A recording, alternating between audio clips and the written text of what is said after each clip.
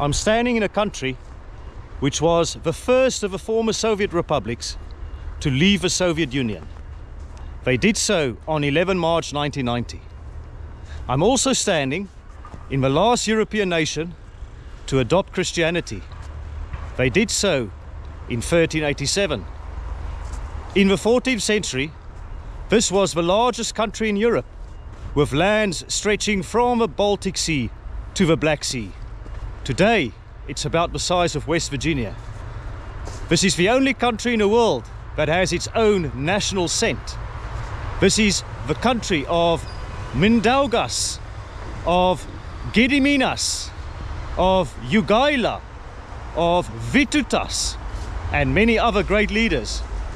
This is also the country whose capital, Vilnius, has one of the best preserved old towns in all of Europe. Join me.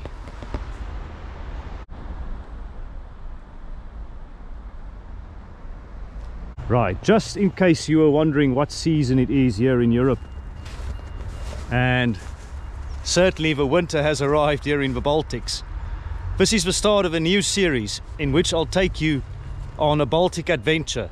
I'll start here in Vilnius, the capital of Lithuania, and I'm going to take you to Latvia and Estonia, and I'm also going to take a ferry in Estonia to Helsinki, the capital of Finland. Finland is nowadays grouped with the Nordic countries, and the Baltic countries really only include Lithuania, Latvia and Estonia. Now those three are all part of the EU, the Eurozone, as well as NATO. And in fact, the latest NATO summit was held here in Vilnius in July earlier this year, 2023. They're also all part of the OECD, and the World Bank classify the Baltic countries as high-income economies. Guys, just to show you, I was taking a chance by filming with my GoPro hand without a glove. This is my other hand, but it's so cold I'm gonna have to wear this other glove, and hopefully in terms of filming that's not going to cause an issue. I'll get a better grip with my bare hands. But hey, during tough times, winter in Lithuania, it's -4 or -5 at the moment, and I have to resort to, I guess, more precautions. So let me tell you a little bit more about the population of Lithuania and of Vilnius. There are between 2.8 and 2.9 million people in Lithuania, and between 560 and 600,000 people in Vilnius. At least those are the latest figures that I could find. And something interesting that I also found online was that there's a little bit of disagreement, maybe some regional banter as well, between Riga, the capital of Latvia, and Vilnius, the capital of Lithuania, about which is the biggest city. The people in Latvia say that Riga is bigger than Vilnius, and obviously vice versa here in Vilnius. They say Vilnius is bigger than Riga. But what is less controversial is that of the 30 biggest Baltic cities, 15, so 50% of the cities are based here in Lithuania. And Lithuania is the biggest of the 3 Baltic states in terms of population. If you're from the Baltics and you've got a view on which city between Vilnius and Riga is bigger, please let me know in the comments and demystify that mystery for us. You got the historical center in that direction and the Frank Zappa monument. Well, so I mean, that sounds very interesting, and it's just over here, so let's go check it out. And there we go, the monument of Frank Zappa here in Vilnius, Lithuania. And there's some information there. It's all in Lithuanian, unfortunately. But you might ask yourself, why is there a monument of Frank Zappa here in Vilnius, Lithuania? He has no connection to the country whatsoever. However, the people of Lithuania love him for his free spirit, and they identify with that free spirit. Hi, hello. Hello. Beautiful dog, huh? Dog. Yes. I don't speak Lithuanian, sorry. You from Vilnius? No speaking. No English, yeah. The Lithuanian language is one of the oldest languages in the world. It's certainly one of the oldest Indo-European languages that exist, and it's got some connections with Sanskrit, believe it or not. So it's got a rich history, but during the time of the Russian Empire, it really was only spoken by some of the poorest members of society. Poland and Lithuania share a long history, and in the 19th century many of the elites had become Polonized. Isn't that a nice word? Instead of colonized, they became Polonized.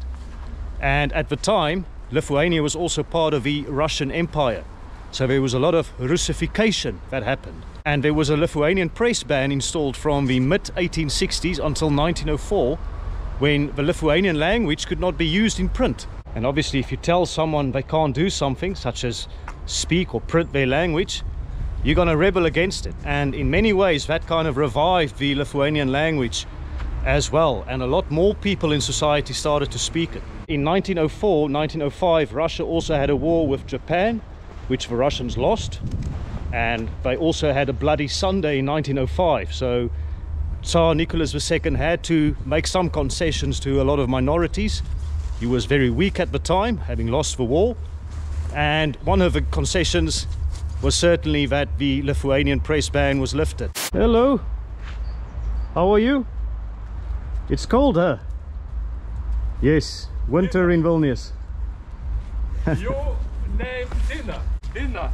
Dina. Dina. Oh, the dog's name is Dina. Dina. Nice to meet you, Dina. Dina. Yes, and nice to meet you too, sir. Yes, here we go. A Lithuanian gentleman. Yes. And it's a shame I can't really speak Lithuanian, although I think I can understand it, because yeah, they say don't eat yellow snow, and I completely understand what that means.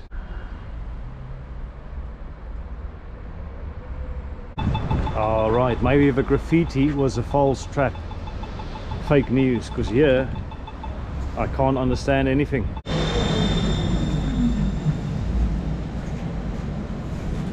Right, I am in Jogailos Avenue, which is undoubtedly a reference to Jogaila, the former Grand Duke of Lithuania, who married the Polish Queen Jadwiga. The prenuptial promises were made at Kriva Castle in 1385, and in 1386 he himself converted to Catholicism. He was baptized, and in 1387 he converted Lithuania to Christianity. But more fundamentally, perhaps, the marriage to Queen Jadwiga created the de facto personal union between Poland and Lithuania, and centuries-long cooperation followed. So many of you might have heard of Ferdinand of Aragon and Isabella of Castile, who married in 1469 and who unified Spain. But I'm willing to bet that not many of you heard about Jogaila and Jadwiga, who got married, and which basically established that de facto personal union between Poland and Lithuania, ultimately culminating in centuries-long cooperation between the two countries, and the establishment of the Polish-Lithuanian Commonwealth in 1569. And I'm going to make a bold statement. I'm going to say that the marriage between Jogaila and Jadwiga was the most significant wedding in European history. After reading a lot more about Lithuania's history, I also started to think about why it is that we in the West, in the classrooms and in the history books of the West, don't always learn about the history of, say, Eastern Europe. I wonder why that is. Nonetheless, if you do read up a bit more, you will also realize what a vast and huge country this once was, and the significance of that wedding, the Union of Kriva in 1385, and the Union of Lublin in 1569 created the Polish-Lithuanian Commonwealth, which I mentioned earlier, and that lasted until 1795. In 1795 the Russian Empire took control of Lithuanian lands, and Lithuania became part of the Russian Empire. Right, I am in Gedimino Avenue, the main avenue here in Vilnius, and undoubtedly a reference to Gediminas, the Grand Duke of Lithuania, and perhaps one of the more famous ones, certainly here in Vilnius, because he founded Vilnius in 1323. And legend has it that he had a dream about an iron wolf on a hill howling very loudly, and he went to a magician to explain his dream, and the magician said that that is the sign that there will one day be a grand city on that hill, which eventually became Vilnius. And Gediminas was also the grandfather of Jogaila, who I talked about earlier, and it was really during his reign that the rest of Europe started to recognize Lithuania as a grand power, and that was mainly because of the expansion of Lithuania into Ruthenia. So Gediminas had a lot of success there. Yeah, just crossing the avenue here, because there is a monument which I want to go and check out a bit more. Unfortunately, this is where I'm going to need your help, guys. Help me to establish who Vinkas Kudirka is, but certainly a very, very grand monument here, and I have to say a lovely square here in Vilnius, and big Novotel building there with a European Union stars, and in fact there's a nice flag of Lithuania as well, which I can talk about in a sec, just to give you another idea here of life in Vilnius during winter. There's a brave gentleman sitting on a bench braving the cold without gloves. I have to say, these gloves are a lifesaver, so if you think of coming to Vilnius in winter, or any of the Baltic countries, I'm sure, bring some of the gloves. They really make a big difference, and bring some nice headgear as well to keep your ears warm. And yeah, I bet this must look really nice at night as well, with all the Christmas lights. Christmas spirit certainly very, very prominent here in Vilnius. There you can see the flag of Lithuania. It's got three colors: yellow, green and red. So what do the colors all mean? Well, the yellow represents the sunshine and the sun that shines on Lithuania. Maybe not today, but that's what it represents, and it also signifies prosperity, the prosperity of a country. The green represents the lush forests of Lithuania, so there are lots of forests in the country, and the green also signifies hope. Last but not least, the red signifies the blood of the soldiers of Lithuania who have fought and died for their country. A very beautiful flag, yellow, green and red, of Lithuania. There are loads of interesting buildings as well here, and just look at that stone monument on that building there. And it's getting a little bit chilly. Not that it wasn't chilly before, but I think I need a nice coffee or something warm to give my fingers a bit of life, because they are actually freezing. But whilst we look for a nice coffee place, we can admire more of the beautiful architecture here in Vilnius, in Gediminas Avenue. Yeah, I've noticed there are not a lot of people with beanies or something to keep their head warm, and I don't know how they do it. Maybe they're just used to it, the people of Vilnius. If you're from Vilnius, let me know how you cope with this weather. Maybe you're just so used to it. I'm from the southern hemisphere, and I can tell you I'm not really a winter person. I am struggling a little bit. Yeah, look at Lithuania, post-Soviet Lithuania embracing Western brands, and a pretty prominent clothing shop as well. Right, I don't really understand Lithuanian, but I do think I understand caffeine, and I desperately need a coffee. Maybe not so much for a caffeine boost, but just to keep my fingers a bit warm, you know, in a takeaway cup. And I think we've also approached Cathedral Square with Vilnius Cathedral there, but I'll talk more about that in a second. Let me just go and warm up a bit.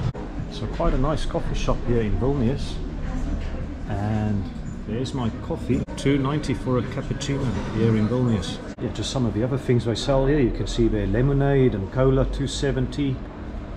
They've got a matcha sparkling drink here as well, 280. You can see there's some muffins and cookies and croissant, and some nice desserts there as well, and some healthy sushi rice bowls as well.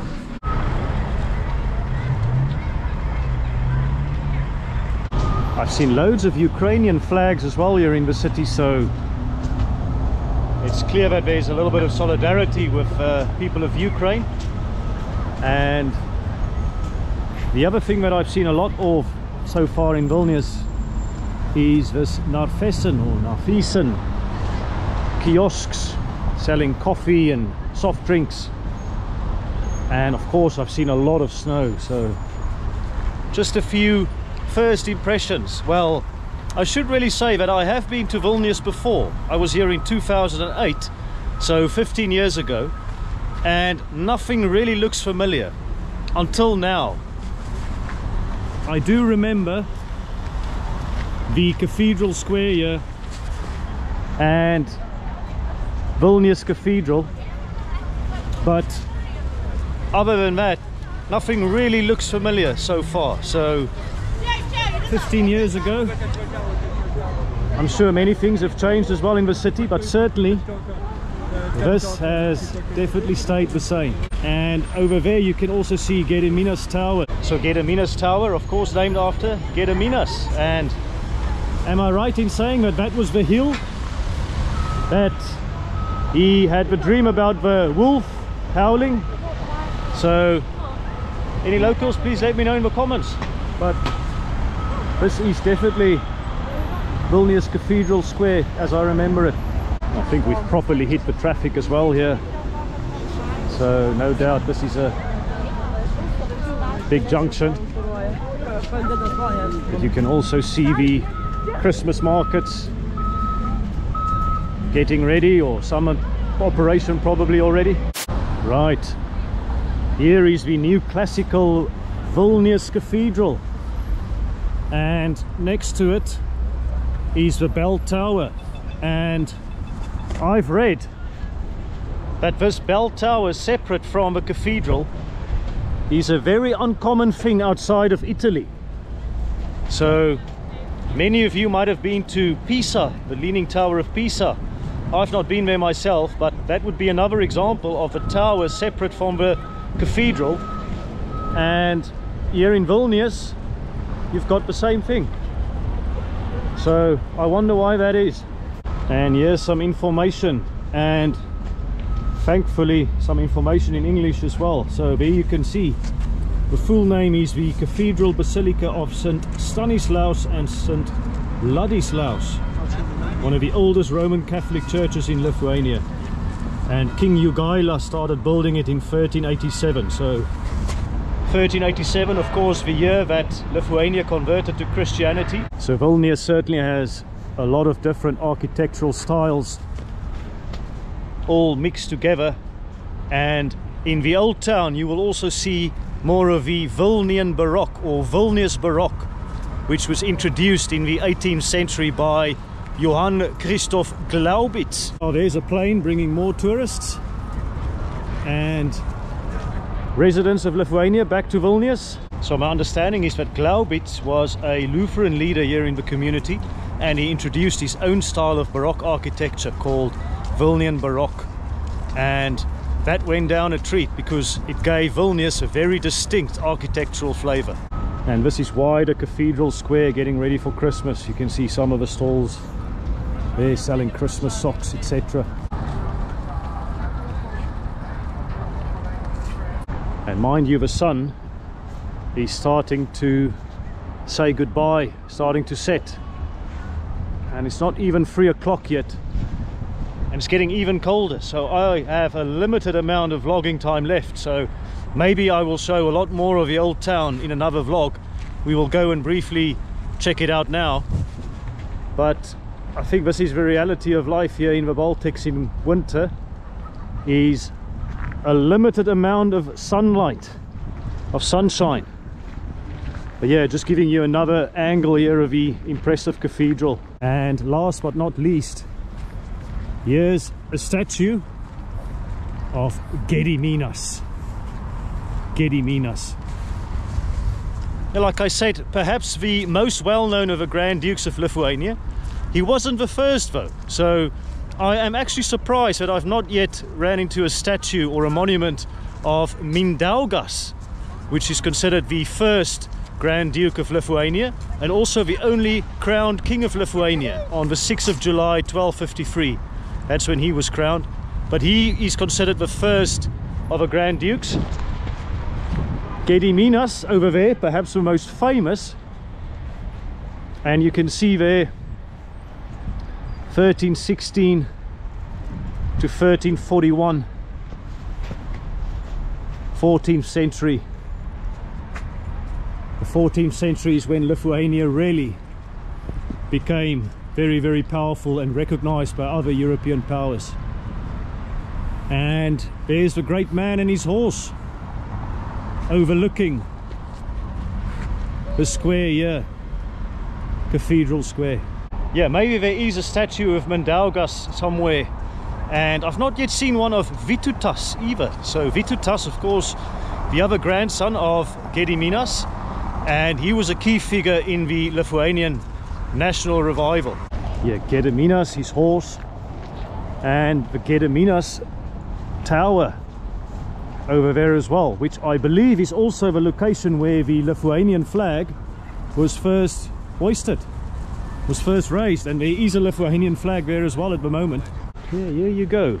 Palace of the Grand Dukes of Lithuania. A very beautiful building, mind you.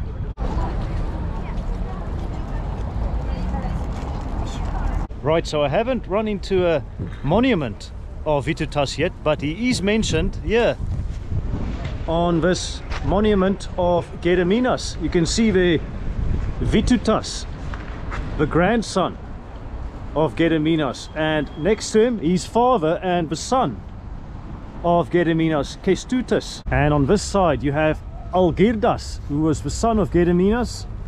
Algirdas also the father of Jogaila. So all the, I guess, famous Dukes of Lithuania, Grand Dukes of Lithuania listed here. I've noticed many people take their dogs for a walk here in Vilnius, and in this weather, yeah, it's a little bit cold, isn't it? So I wonder how that's going down for the dog.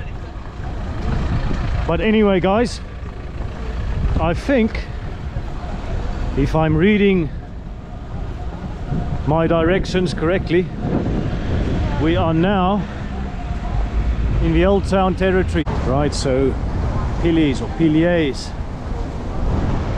not exactly sure of a pronunciation, but apparently this is a famous street here in the Old Town of Vilnius. Let's just get a little bit of a flavor of the Old Town. I will come and explore the Old Town in a separate vlog, simply because I'm running out of daylight to vlog, and I might need a warm drink or two after this as well.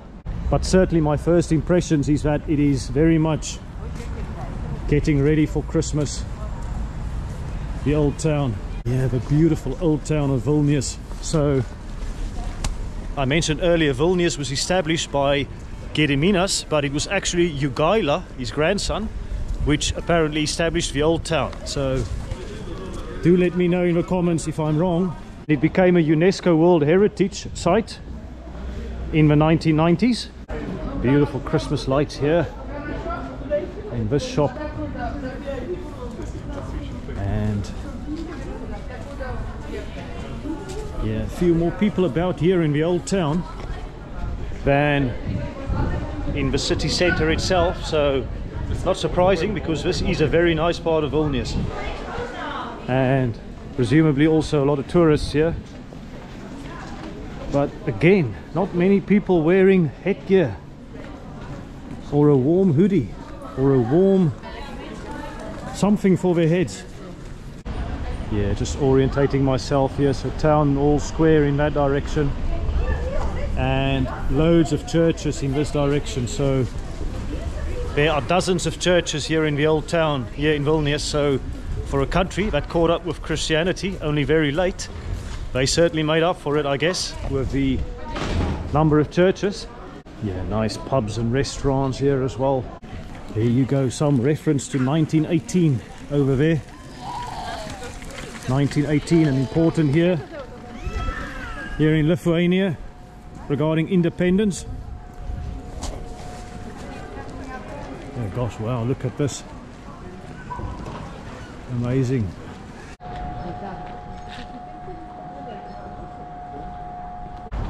Seems to be associated with a university here in Vilnius. Just giving you another view here. Beautiful pastel colors here in the old town. Yeah, one thing I'll definitely remember for years to come perhaps is how cold my hands got today when removing my gloves. So while filming, often I have to change a battery, or I look at footage on my GoPro and I take my gloves off when I do that. And actually the tingling feeling in my hands, in my fingers from the cold is something that will last with me. So even now, wearing the gloves, I can still feel it. So Vilnius, you are pretty cold. And guess what? The mystery of this building here is demystified here, thanks to, I guess, the Vilnius Tourism Board, or whoever put it here, have done a very good job explaining the history. So you can see their reference to Glaubitz, rebuilt the church in Baroque style. Oh, there you go. The tallest bell tower, 68 meters in the old town of Vilnius, stands next to the church. So I guess it must be that one there. Yeah, just getting a bit of a flavor for the old town here in Vilnius. And what a beautiful building that is. And it looks like some really interesting street markets here as well. Some old photographs of Vilnius over there as well. And lots of different colored socks and beanies, etc.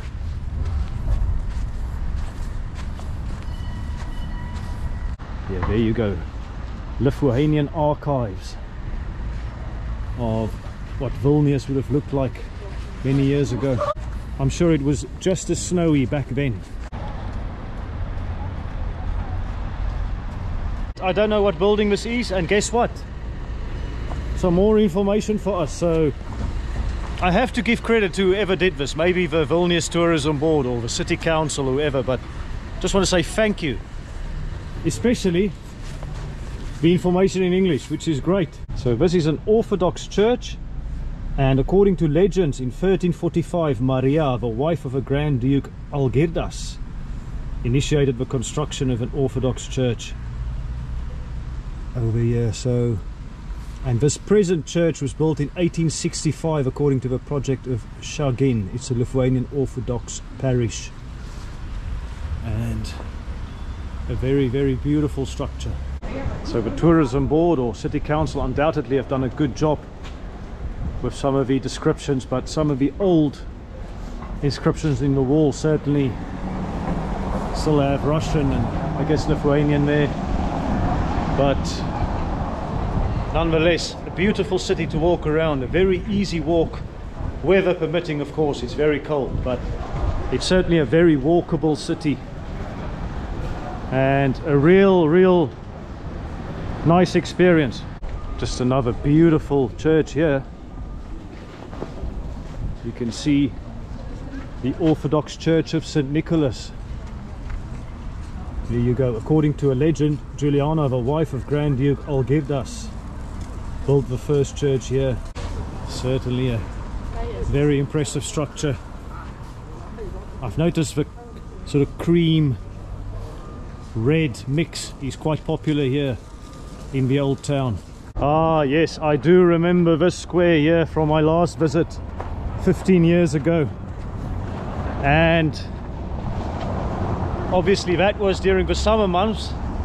I am very much in winter now, but I absolutely recall the city hall now over there, and I guess we're not far from the Gates of Dawn, or the Gate of Dawn. And by the way guys, if you haven't done it yet, please hit the like button on this video. It really helps me out with the algorithm. I don't have a marketing team or a production team or a production budget to help me with my YouTube videos, so please help me out, and it's free to do so. So where else would you get free content of such high quality? More people getting ready for Christmas. And the town hall in front there. Yeah, there we go. Gates of Dawn, which is where I'll take you next. And after that, I'll go back to my accommodation and show you a room there. And hopefully this has given you a good introduction to this Baltics series. There will definitely be a lot more content coming soon, so do watch out for that. Geez, I imagine the owner of this car will not be very happy. Palace of the Grand Dukes of Lithuania, 1.1 kilometers. So the distances I cover for you, and in weather like this. No, I'm just kidding, guys. An absolute pleasure to have you here tagging along my adventures, and we will definitely come back and explore this properly. Yeah, obviously shut at the moment, so you know what? We're just gonna have to come and see it in another vlog. Ah, here's the Gate of Dawn, guys. This is also where a famous photograph was taken in 2008. In fact, I'll put it on for you right now.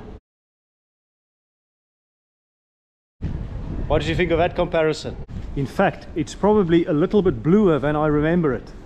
It's probably to do with the overcast conditions, the misty weather, but spectacular nonetheless. And I'm trying to remember the hostel I stayed at the time. I don't think it's far from here at all, but this is definitely the one image from Vilnius back in the day that I remember most. The Gate of Dawn. And if you were in any doubt about the significance of the Gates of Dawn, here you go. This is one of the most significant religious, historical and cultural monuments. A sanctuary famous both in Lithuania and abroad. Built on the road to Medininkai, I hope I pronounced that right, in the 16th century. This is the first of the 5 defensive gates of Vilnius built together with a city wall, and the only one to survive till now. Guys, I think I just discovered the hostel I stayed at the last time. There it is. Center Stay Hostel. And this is the southern part of a gate, which I also remember. So what do you call the feeling? Deja vu? I've been here before. Although, hang on, no, I haven't been here before. It was actually quite warm the last time I was here. Right, time to get back to the hotel. And just walking here. And people are also starting to get home as well. I get the feeling this is a little bit of a rush hour here in Vilnius. All right, everyone, I am back at my accommodation, and this is my room. So you can see a double bed, well, actually 2 single beds put together, but it's operating as a double bed. And I've got some chairs and a table there. I've got a TV, and I've got a storage space here. So you can see inside there a wardrobe. In here there is the bathroom, so you can see there's the loo, there's the shower, and there's the wash basin and a mirror. How's it, guys? So pretty nice accommodation. There's not much of a view. I am staying on the first floor, and there's only a few steps between the ground and the first, so there's a view of some traffic, but that's not why I'm staying here. So I'm staying because of a price, and I only paid 110 euros for 3 nights plus 3 euros worth of city tax, so €1 for every night you're staying here. I wonder if that is a Lithuanian thing, the city tax, because I also had to pay it separate. I couldn't pay it on booking.com, so that was a bit strange. But let me know if you from Lithuania and you know what that's about. But all in all, I am very happy with where I'm staying, and certainly nice and warm. It's nice to come home after a long day of vlogging to a location like this. And this is more of my accommodation, the common areas here. You can see there's a map of Vilnius and a Christmas tree, and downstairs there's a common area or a kitchen area. Here we go. You can see a little Christmas tree on the table there, and the kitchen. the common area, so they do give you some breakfast options as well. I say breakfast options, I think you can just come and take any time of the day. Some muesli, cereal, teas and coffees. There's a microwave and also a fridge over there, so very nice. And how interesting is this clock over there, you know, with a cutlery, forks and spoons. That is quite unique. So before I came back to the accommodation, I stopped at a supermarket. Bread, some salami, cheese, bananas. Look at this apple, the size. It is absolutely humongous. So I'd imagine that they have to import quite a lot of their fruit, but I think they've done well here, Lithuania. Very good trade deal, perhaps. Vitutas mineral water, so very Lithuanian name there. Bought some Vilnius margarine, also a very Lithuanian brand, and then I guess a local chocolate. And the total price is only 10.77, so I actually think for all this stuff here, that is not too bad. Right everyone, I am about to embark on a culinary adventure, and I think now is a good time to end the vlog as well. I hope at least this gave you a taster of Vilnius. There'll be more content coming in due course, but also hopefully you're looking forward to some more adventures here in the Baltics. I think it's going to be an epic series, and I can't wait to take you along with me. But for now, I just want to say again, thanks for watching my videos, and I'll see you in the next one. Cheers, take it easy.